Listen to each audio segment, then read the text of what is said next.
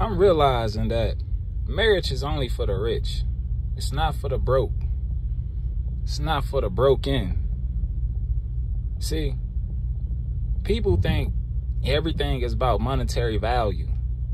It's about a dollar sign. It's about a dollar amount. But that's the furthest from the truth. That's the furthest away from God.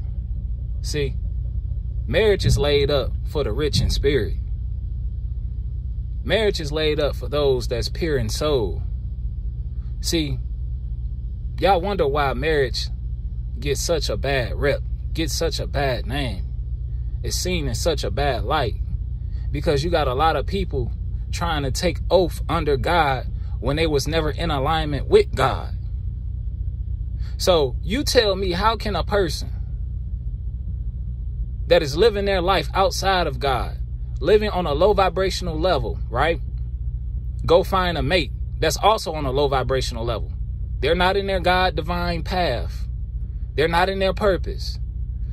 They're not going to attract anybody on a high vibrational level, which is in their divine purpose. So they're getting all these karmic situations going, right? And then they try to take oath under God in a union that's not covered or blessed by God because they're not even in alignment to begin with, to be guided and directed by God.